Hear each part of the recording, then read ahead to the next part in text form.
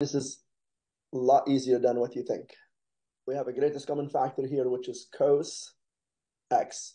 And once we factor out cos x, we're going to get cos x plus 1 equals 0, which indicates that either cos x equals 0 from here, or cos x plus 1 equals 0, and therefore cos x would equal -1 to make this 0.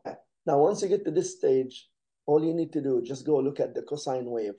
Cosine x equals 0 right here and right here, because the y value there and there is 0. So therefore, the two angles here between 0 and 2 pi is x equals pi over 2 and 3 pi over 2. And from here, x would equal, so just interpolate from the graph, -1 right there.